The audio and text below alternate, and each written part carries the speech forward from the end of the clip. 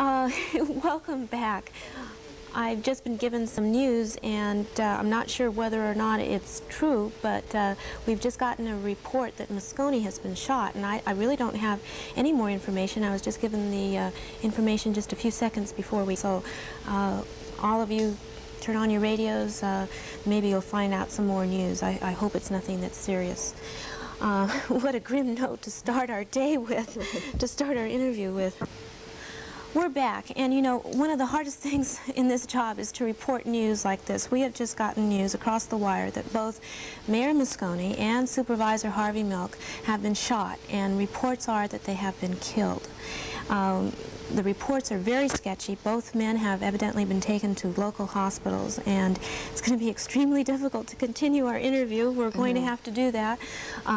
Most of you, please stay tuned to your stations, your radio stations. I'm sure they will be having news about what is happening. Unfortunately, that's all we have at this point.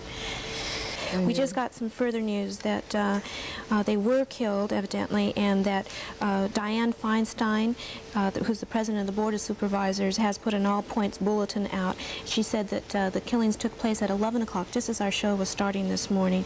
And they have put an all-point bulletin out for City Supervisor Dan White. What that means, I don't know, but stay tuned to your radio stations and television stations. Thanks for being with us today. Thank you.